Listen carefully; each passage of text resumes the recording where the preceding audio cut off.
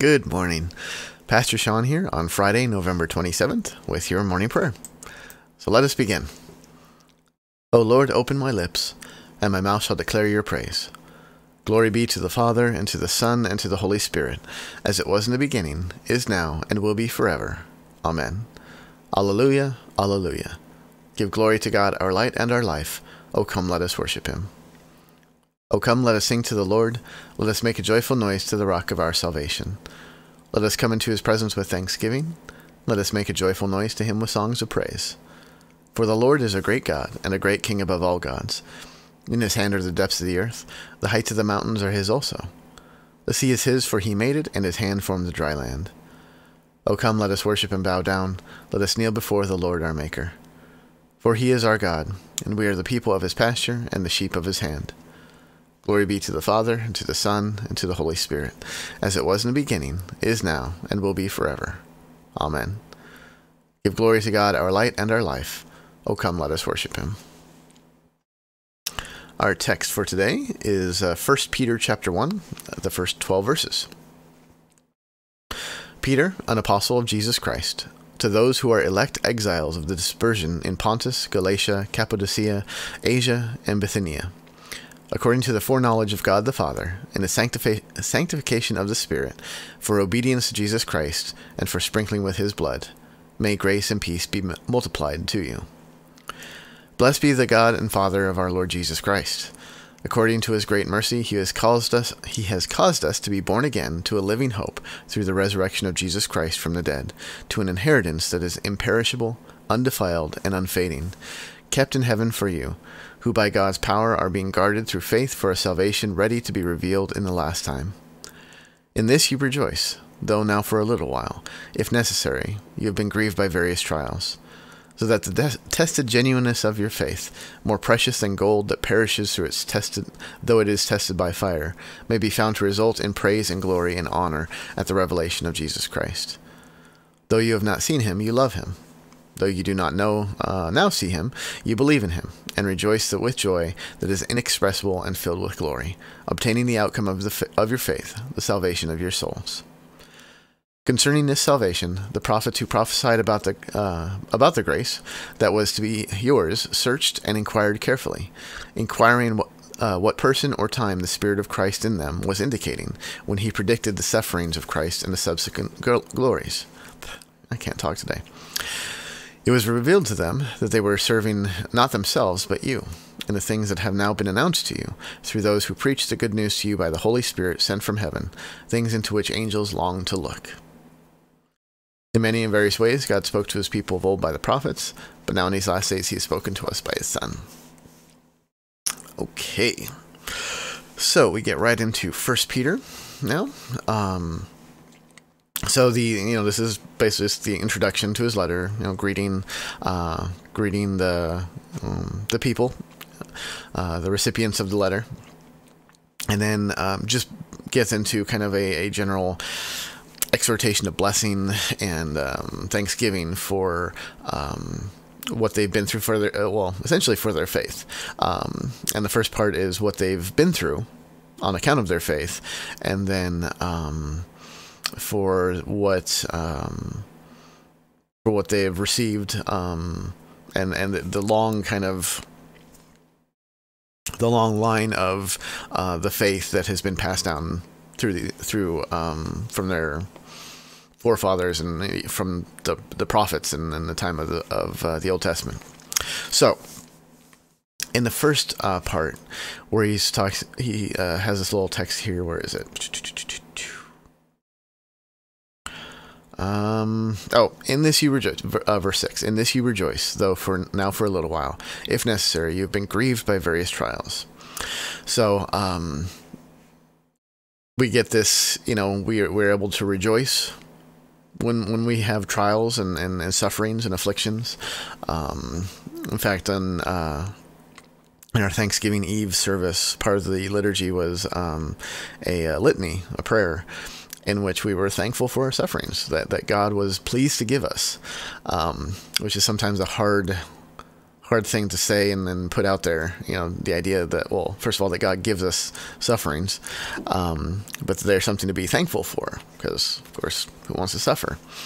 But the text that we have today indicates that, the necessity of trials in our lives is to kind of refine our faith, to purify it, as gold is purified through fire, and it is so that we to bring us closer to God. In here, Peter uses the term, where is it?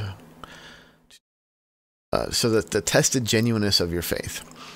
And so the idea behind this is that what happens with trials is that it causes, if we are truly, if we have faith, what happens then is that we're drawn towards God, because we know that He is the only one to whom we can turn to in trials and afflictions. And certainly, we've all been through times where we've suffered, and of course we turn to ourselves. We can get through this. We can see ourselves through. We can handle it, whatever.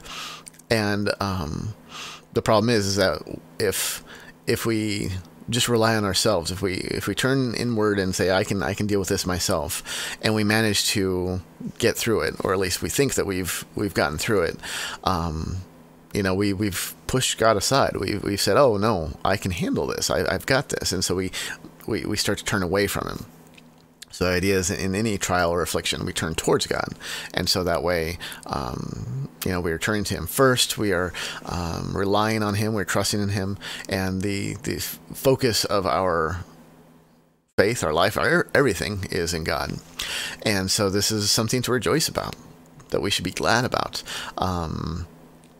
That this is the result of our faith, that because even though we haven't seen Him, we love Him, and we believe in Him, because He has brought us through these things when we could not.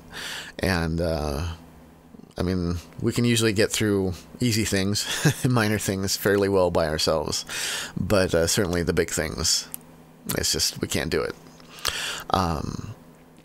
So that's the first part, and kind of running short on time here. The second part is talking about how the prophets who prophesied about the grace that was to be yours, and so he's talking about how the prophets and the people that came before you, they were looking to the time and the Spirit of Christ in them. So they believed in the promise and had faith in Jesus even before He was there. We're waiting for the time when His sufferings would be revealed to them and they would see it made manifest. And we're on the other side of that. And so basically what this all serves to do is to connect us with this long line of faith. So kind of matching with the trials and afflictions that we suffer. We don't go through them alone. Certainly because God is with us, but also because we have this faith that has been handed down through the generations and connects us with a whole body of believers.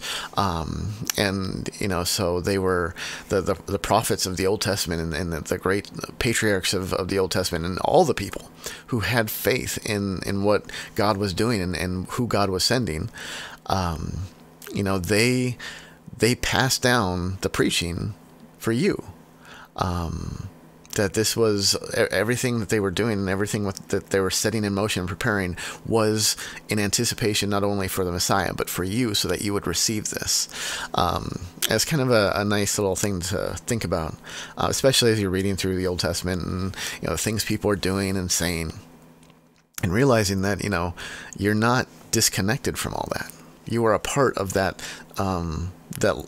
ongoing narrative of the people of God. And so it does kind of help if you're feeling alone, if you're feeling like, that it's kind of like that feeling you're out on an island and nobody's around and you're this is just you in the world. It's not that. Christ is with you, of course. But you have the whole church, you have the whole, body of believers, going all the way back to Adam and Eve, who have done all things and to push forward and send forth the proclamation of the gospel to you. So a little bit deep today. Hopefully not too deep for day after Thanksgiving. If we're all tired from overeating, whatever. All right. Well, that's about my time for today. So let us pray. O Lord, our Heavenly Father, Almighty and everlasting God, you've safely brought us to the beginning of this day. Defend us in the same with your mighty power, and grant that this day we fall into no sin, neither run into any kind of danger, but that all of our doings, being ordered by your governance, may be righteous in your sight. Through Jesus Christ, your Son, our Lord, who lives and reigns with you in the Holy Spirit, one God, now and forever. Amen. Now, taught by our Lord and trusting in his promises, we are bold to pray. Our Father, who art in heaven, hallowed be thy name. Thy kingdom come, thy will be done, on earth as it is in heaven. Give us this day our daily bread, and forgive us our trespasses, as we forgive those who trespass against us. And lead us not into temptation, but deliver us from evil. For thine is the kingdom, and the power, and the glory, forever and ever. Amen. Well, let us bless the Lord. Thanks be to God. The Almighty and merciful Lord, the Father, the Son, and the Holy Spirit, bless and preserve you. Amen. Thank you very much for joining me today. I hope this is a blessing to you, that gives you something to think about, to meditate on, and certainly to give you a great measure of comfort. So, peace be with you.